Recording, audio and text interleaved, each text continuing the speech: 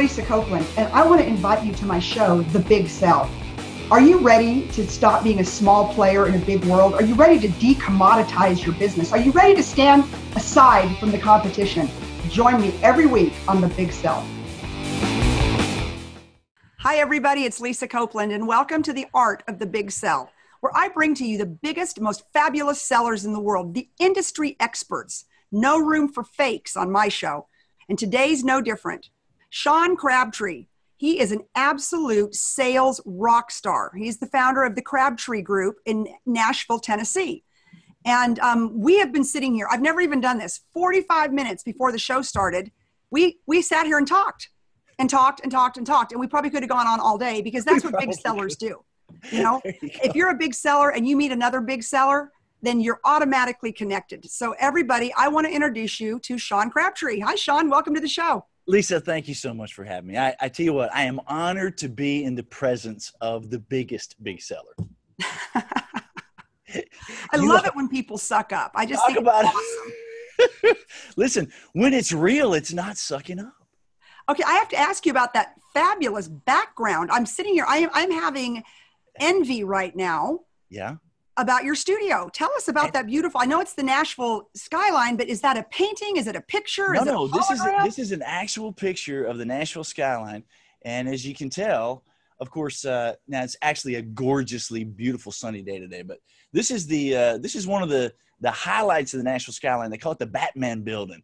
Yeah. And here's some attorneys that I've paid lots and lots of money to right there, Baker Donaldson, but we won't give them any press.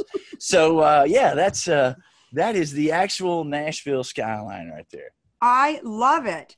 Well, I mean, I've just had so much fun the last 45 minutes really getting to know you. So tell us about the Crabtree Group. Tell us what you do and why you do it.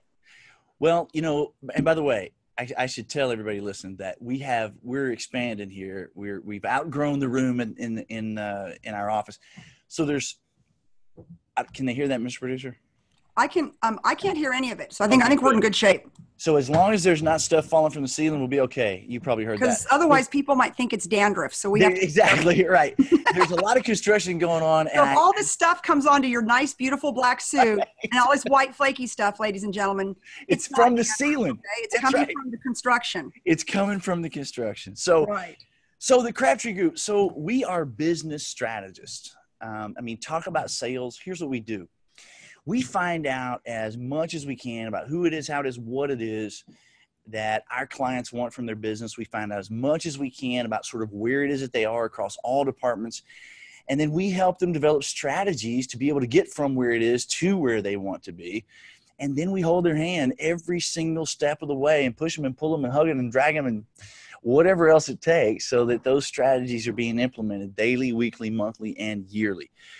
You would call us consultants, but we differentiate that in a very big way because you call yourself a strategist, though, which is what yes. I do, and then you can charge more money than a consultant can. Listen, it's in the orchestration, right?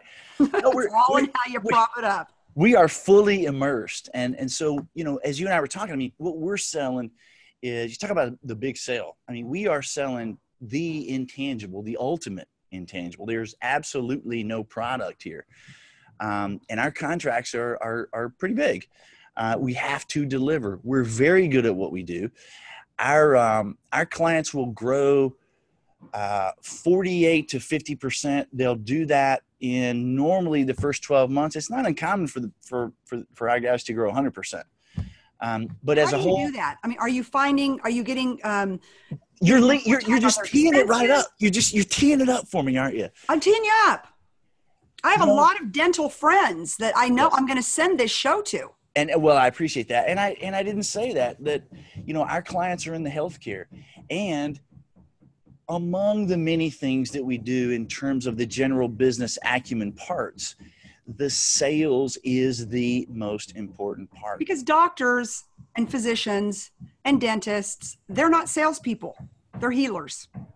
They're healers, and they very much care about their patients. And a lot of them haven't yet understood that they need to embrace the concept of sales. Now, I know you can hear that. Sorry. No, it's all good. Good. I hope you can't hear it. Okay. These guys are banging away up there. But yeah, so, creating an organizational behavior, operating within the confines of that organizational behavior, creating systematic approaches with tracking and all of that. And yet sales is the biggest thing. It's what got me into this business a little over 21 years ago. How did you figure out that niche? I mean, so many of the big sellers, so many salespeople say to me all the time, they're like, Lisa, how do I find the best niche for me that I can make the most money? And, how did you find yours? I started in direct sales, as I know a lot of people who are listening and watching this are in direct sales. I love direct sales. I am direct sales.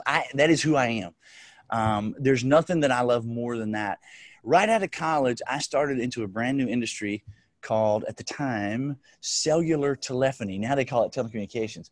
But this is in the late 80s and the early 90s. We're talking dinosaur days of this technology, right? It was all analog. That's when the phones were the big ones. Like, I actually had a phone that had a leather bag. The bags. Yep. Yeah. They were 3 watts. And then we had the smaller ones. The industry, as all industries do when they mature, they started to roll up. There started to be a lot of consolidation.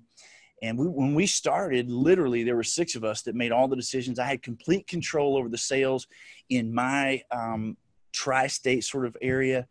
I had total control, total autonomy in terms of what I did and how I took care of my people. And, it was all about creating value. As the industry started to roll up, everything became more and more corporatized. My hands started becoming more and more tied. And actually, I got recruited by a client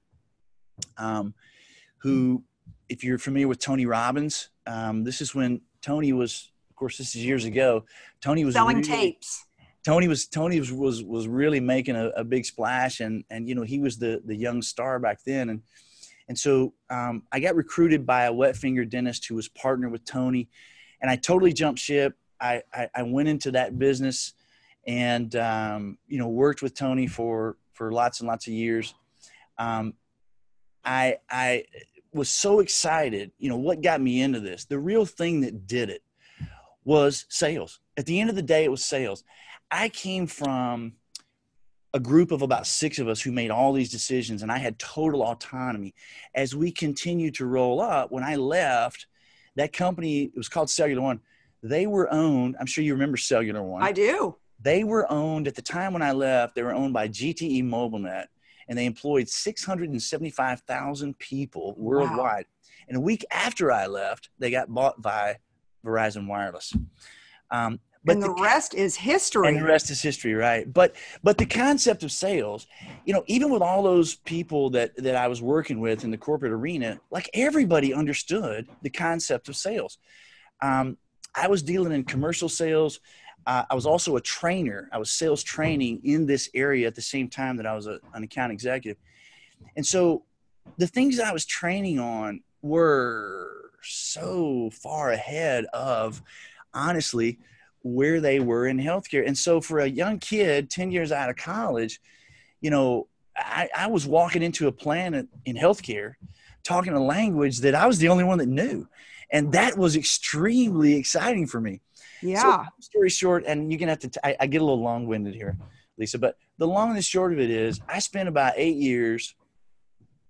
The first 8 years I did this, I was all over the place. I had clients in Western Canada, Vancouver, Calgary, Alberta, Edmonton, Barbados in the east, Nassau in the Bahamas in the south, all the way to the Great Lakes.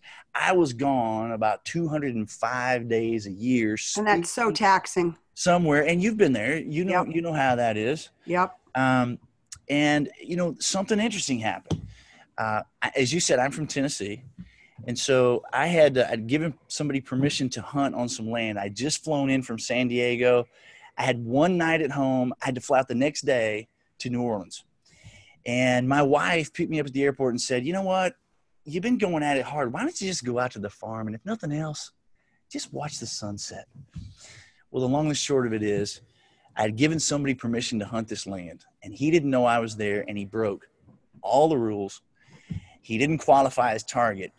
And it was turkey season.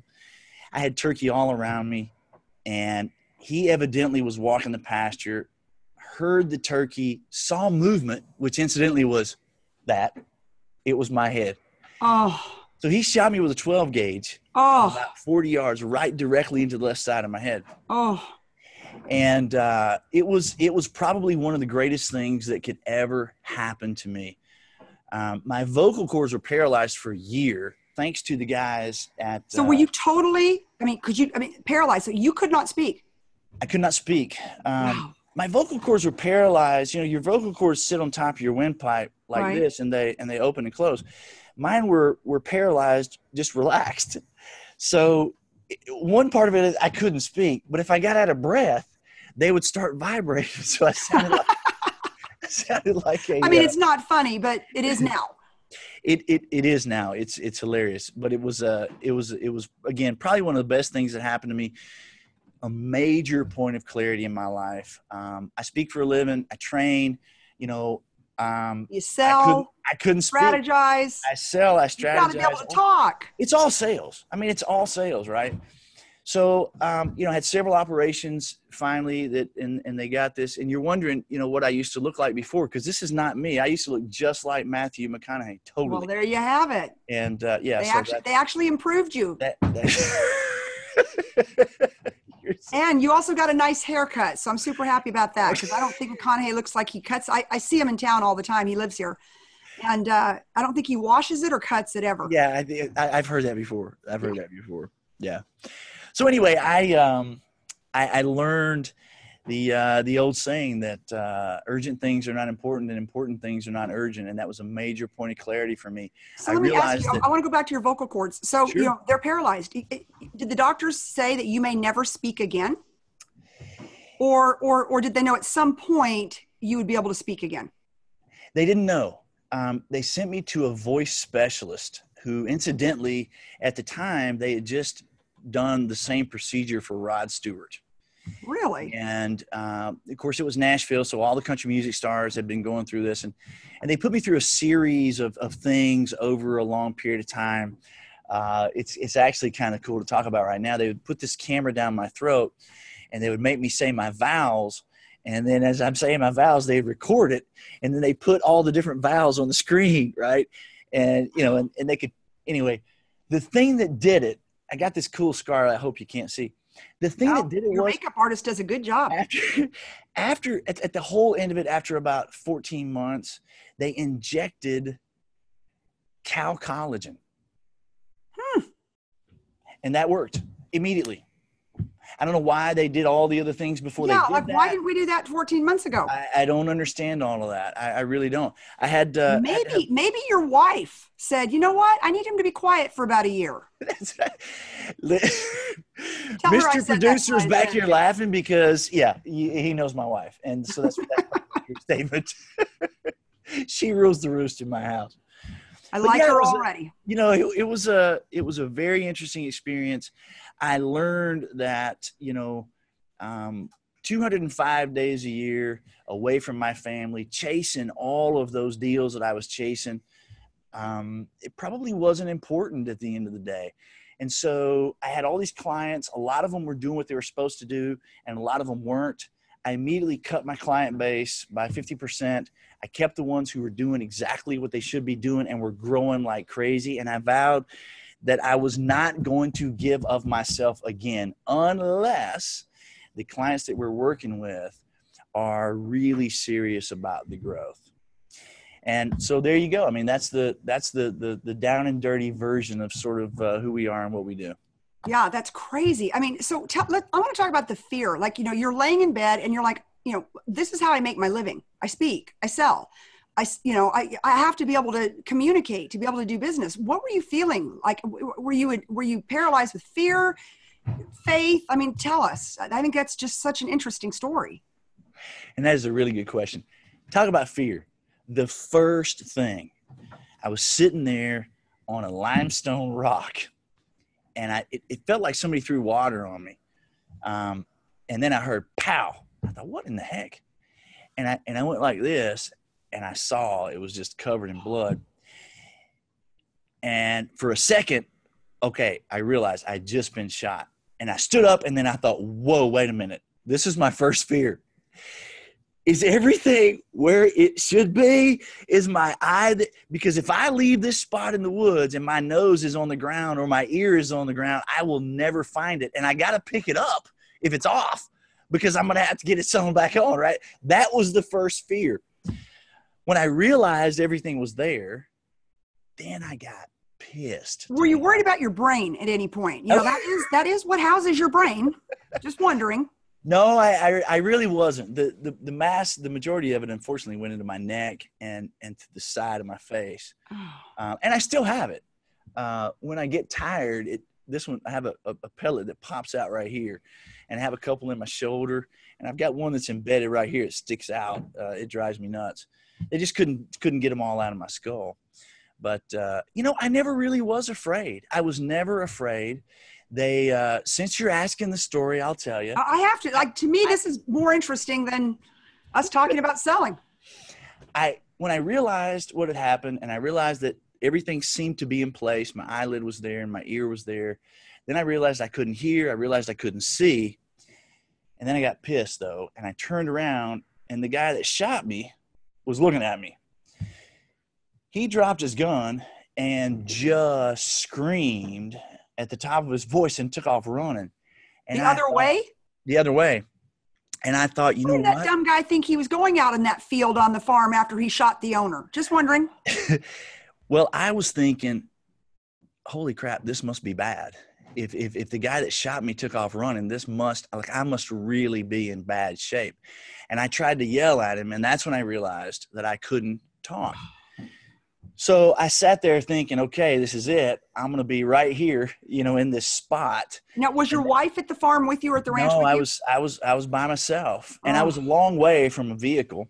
And I started trying to figure out what am I going to do. And about that time, he pulled up in the pasture and threw me into his truck and dialed 911 and just took off flying. And the emergency guys met us at the end of a road, like in an old fire hall.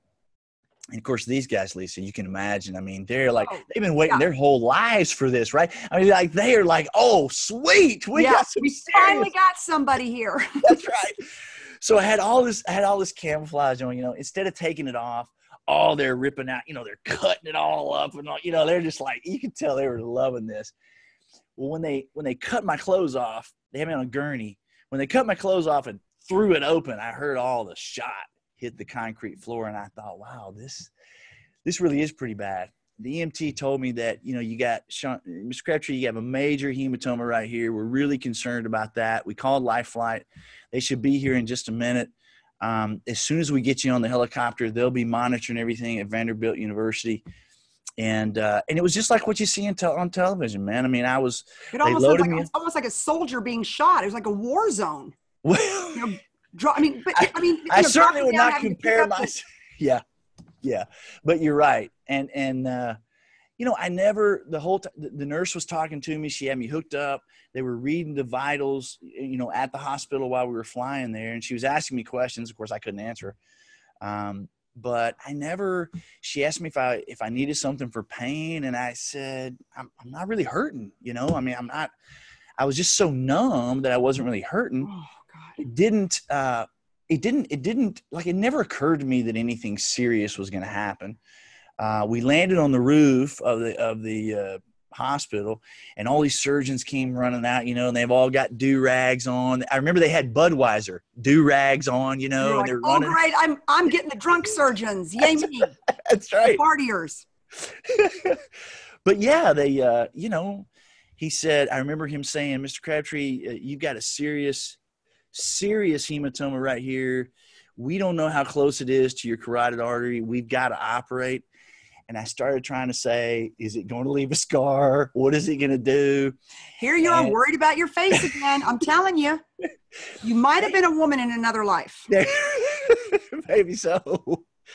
But I said. Has anybody called your wife at this point? At this point, somehow, I can't remember, somehow somebody contacted somebody.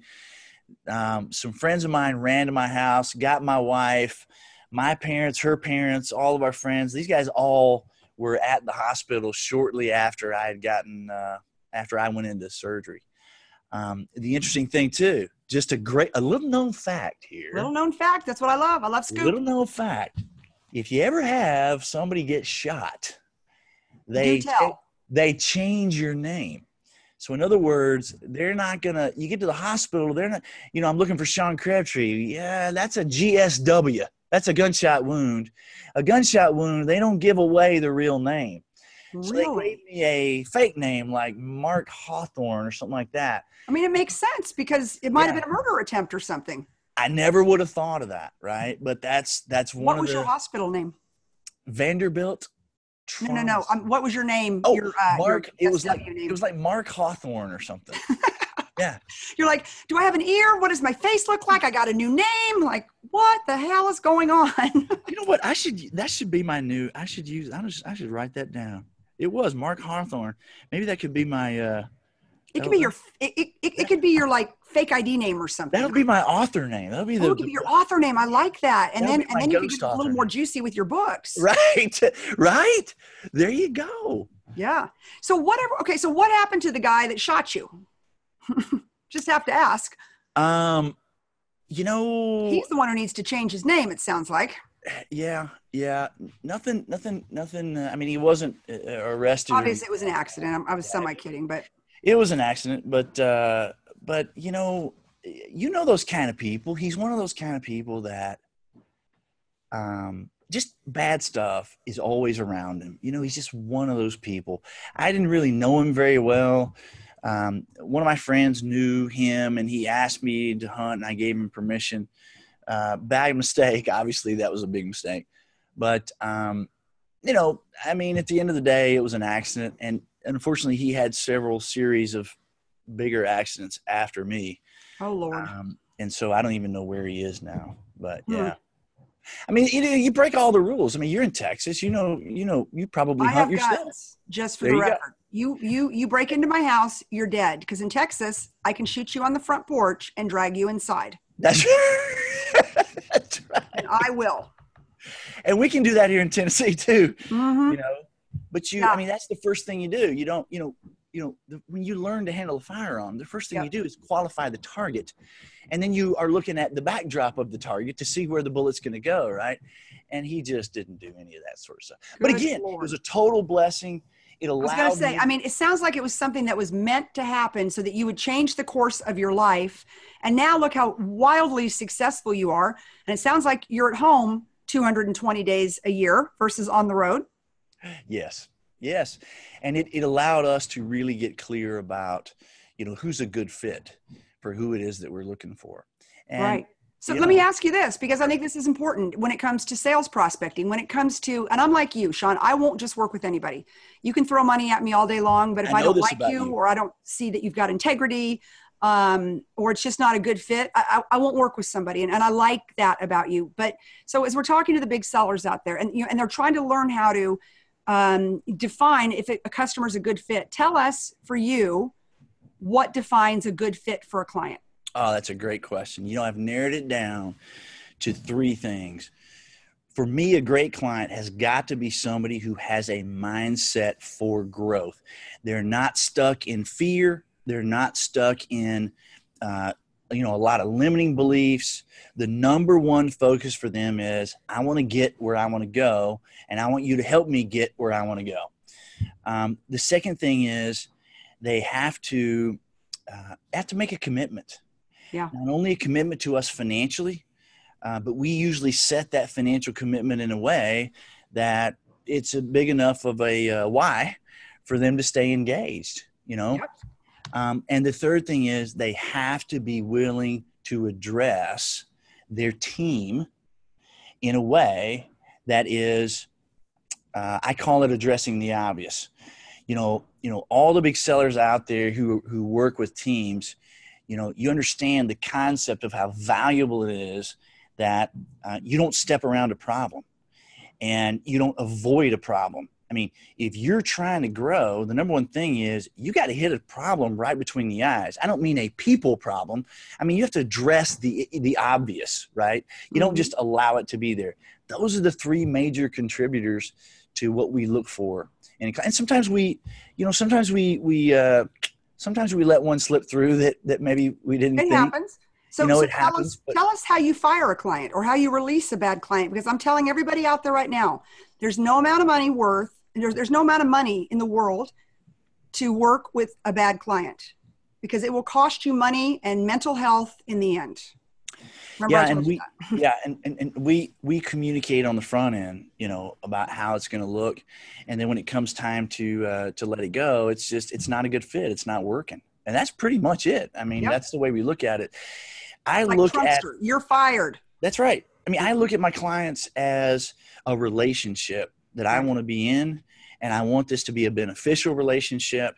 And if I'm going to invest everything that I have, and I do, and I will, because that's what we do, to that success, right? Then I need to know where you are in that game, and if you're not willing to play, then it's not a good fit. Yeah, it's not a good fit. And I love that number one, that you won't just work with anybody, and that two, that you're not afraid to release a bad client, because the bigger seller that you become, the more successful you become in this game of sales.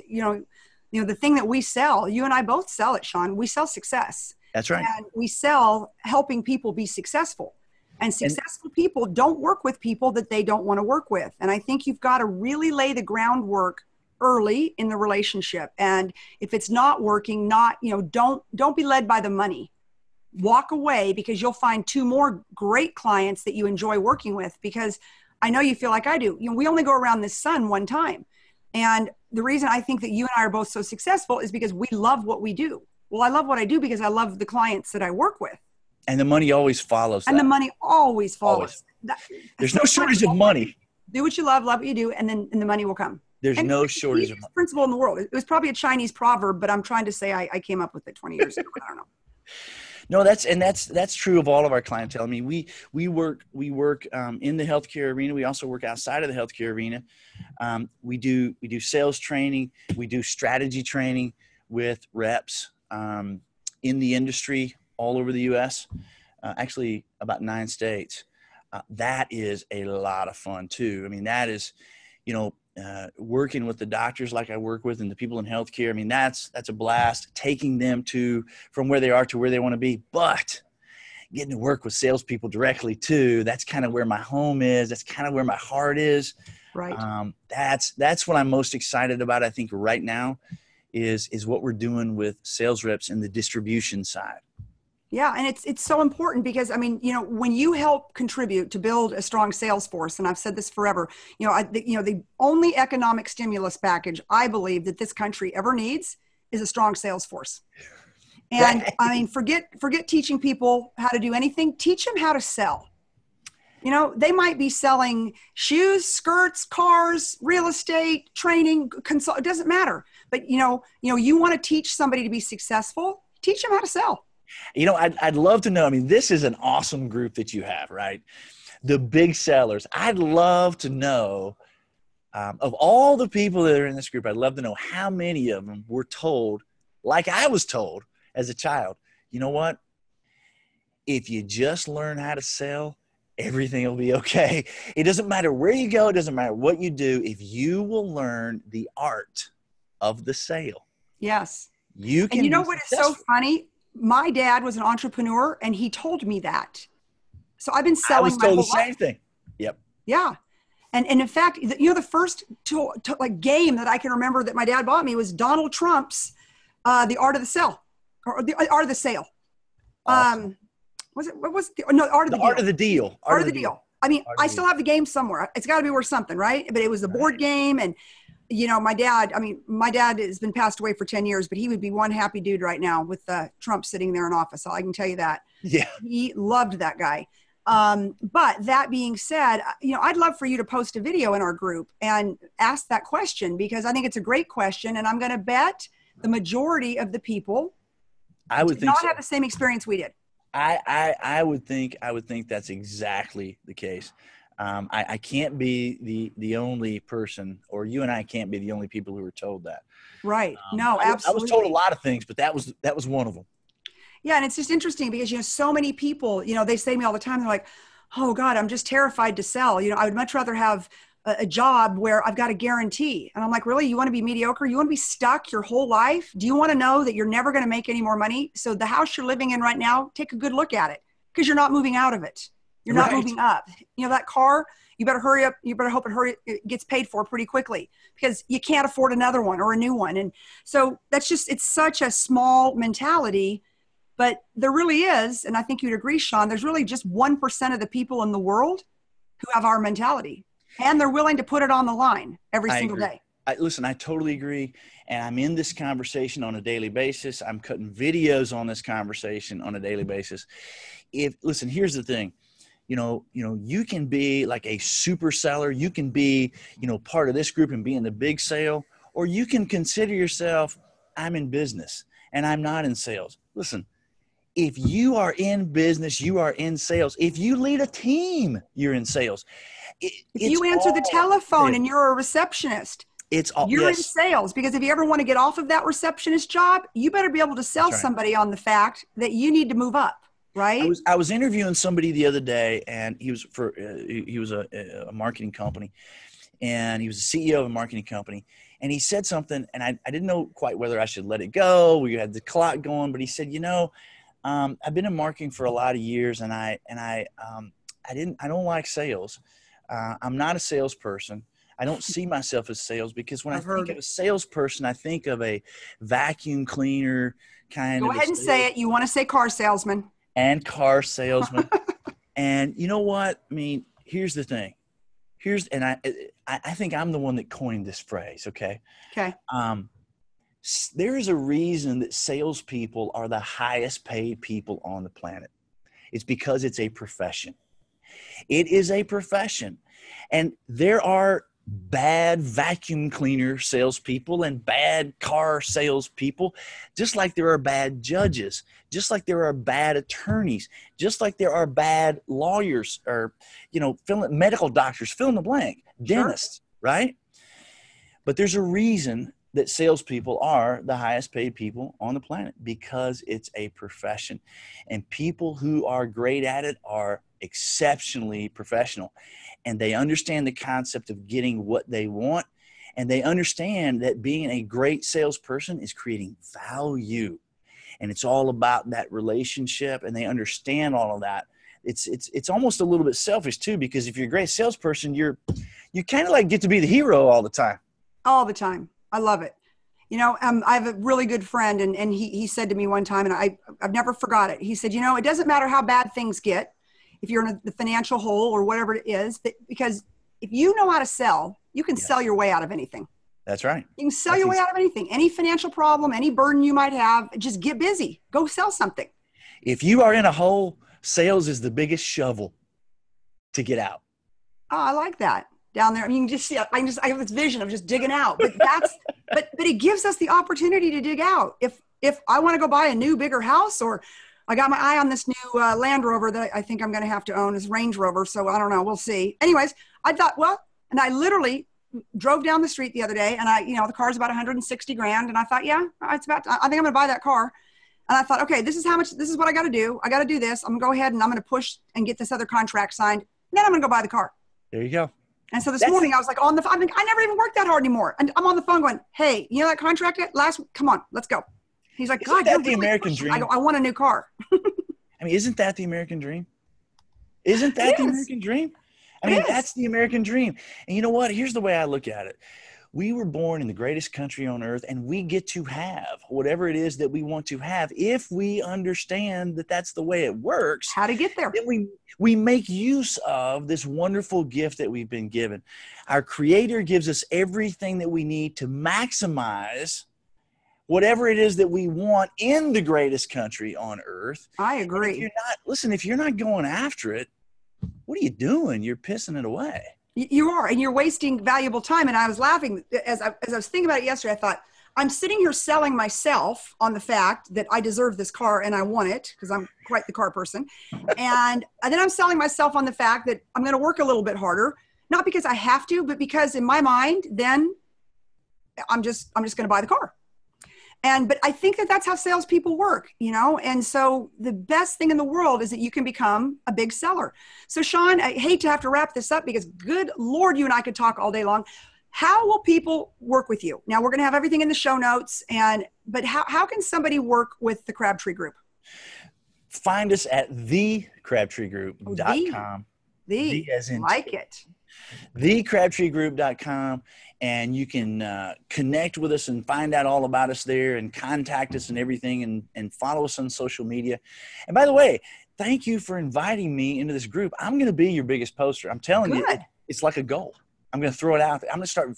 You guys are going to get so. I need people like you contributing, because that's what we have. So many young people in this group, so many young sellers, you know, and they send me these notes. And this one little gal from Dell, and she's just darling. And I've known her since her first career. And she sent me out. She says, "Thank you so much for inviting me. I know I'm going to learn a lot." And I said, "I better see you in here participating." Yep, contributing. That's why I invited you, because there's an incredible amount of wisdom, yourself included, in this group, and it's free. You need to take advantage of it. It's free, and I learn from everybody all day long. Just because I got this gray right here doesn't mean that I got it all figured out. I'll tell you that. And that's right. As soon as I get to the point where I think I got it all figured out, I'm in trouble. That's right. Well, Sean, thank you so much for your Lisa, time, for your expertise, for your wisdom. I really enjoyed it. Everybody out there, thecrabtreegroup.com. Sean Crabtree, thank you again. And big sellers, until next time, I'll see you again. Sell big. Sell big. We like big sellers.